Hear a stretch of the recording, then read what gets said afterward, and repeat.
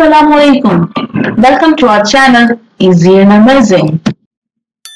Students, if we see in our surrounding, we will find out different things present in it.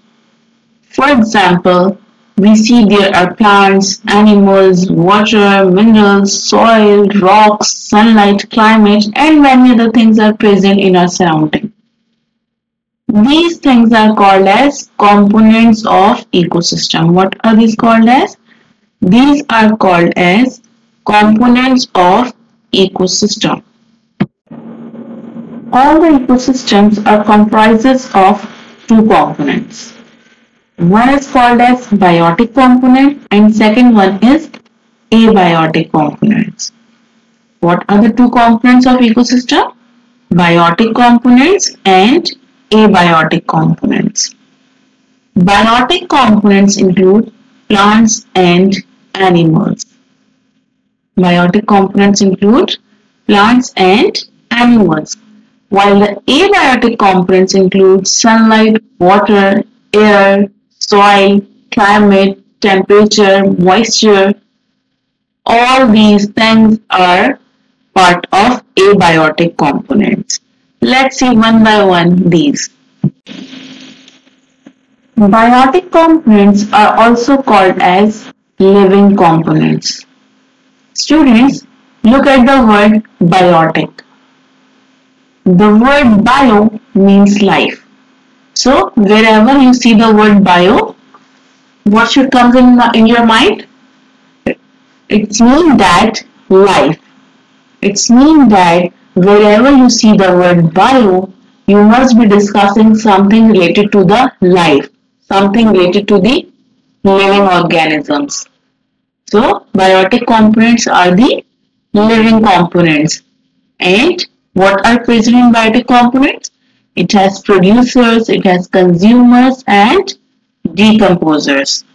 Now let's see what are the producers, what are consumers and what are decomposers.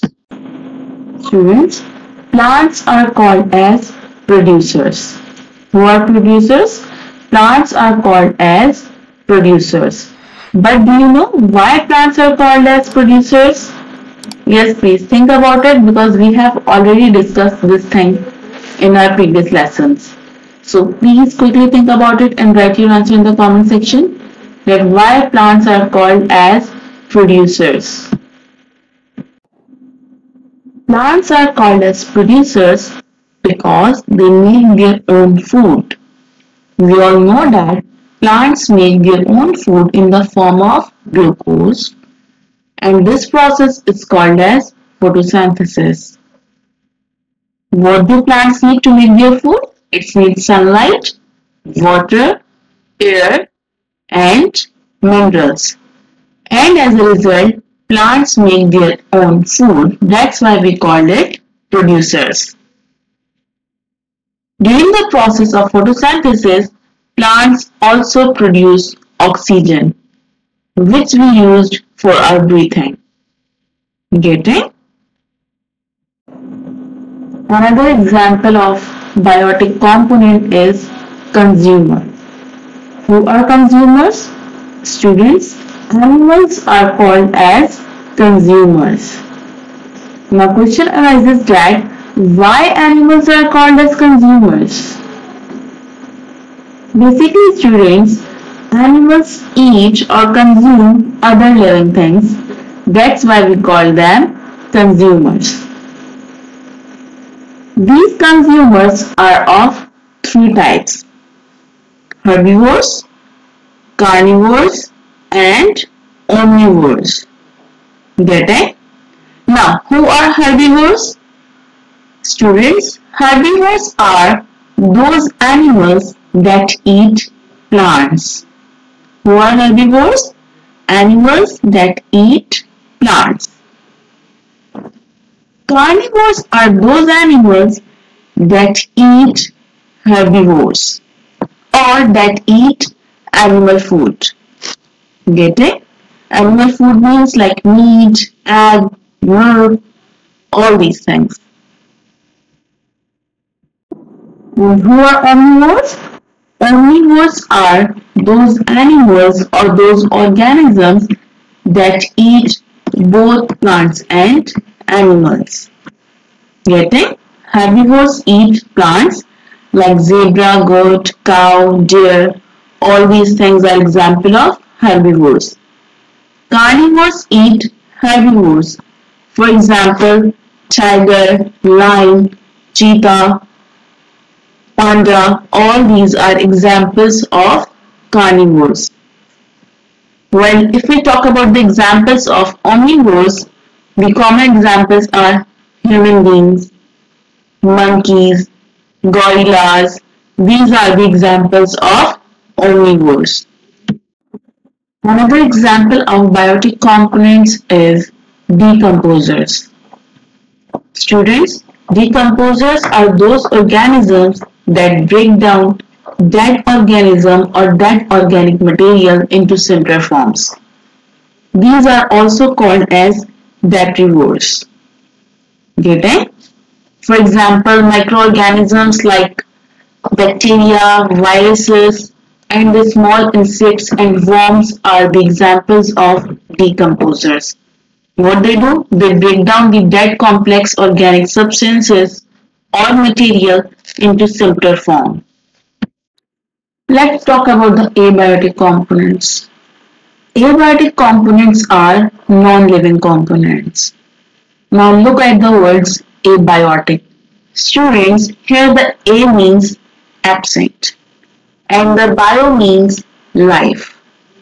It's mean that here we are talking about something that do not have life, that are non-living things, that are non-living components. Getting? For example, water, air, sunlight, soil, temperature, humidity, all these are abiotic components. And we all know that both abiotic and biotic components are important for ecosystem. Do you know how biotic and abiotic components depend on each other? Let's take the example of a plant.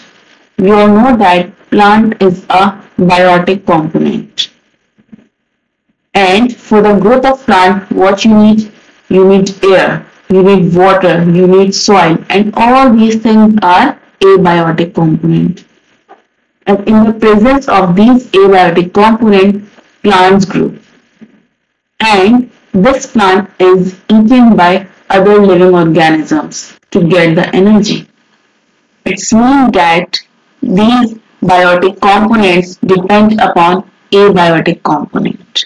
Getting? As we all know that plants are essential to ecosystem. Why? Because they produce food which is eaten by all other organisms. And to presume that how living things feed on each other in an ecosystem, we draw a food chain. What is food chain? Food chain is a series of organisms which depend on the next as a source of food. Getting, students? And it is always begins with a producer. And we all know that what is producer? Plants are producers. Getting? A food chain always begins with a producers. Let's see some examples of food chain. You can see in the first example of food chain that mouse ate the corn, while this mouse is being eaten by a owl. Now, it's mean that all living things feed off other living things in an ecosystem to get the energy. As we have discussed that food chain always begin with the producer. And producer makes the food in the presence of sunlight. Getting? Now, this producer like grass or any plant food is being eaten by the first consumer that we call as primary consumer. Then this primary consumer is being eaten by secondary consumer. Then this consumer is eaten by another living organism that we call as tertiary consumer. You can see in the food chain, First, producer is getting energy from the sun. It makes the food, which is being eaten by a grasshopper, which is a primary consumer. Then, grasshopper is being eaten by a shoot, which is a secondary consumer. Then, this shoe is eaten by an owl, that is a tertiary consumer. And in this way, all living organisms get the energy. Getting students? Till now, we have discussed about the components of ecosystem, that is biotic and abiotic components. Biotic components are the living component while the abiotic components are non-living components. I hope there isn't any confusion, but still if you have any confusion, you may ask through the comment section. Please subscribe to the channel to get the update of all upcoming videos. Take very good care of yourself. See you in the next video. Allah Hafiz.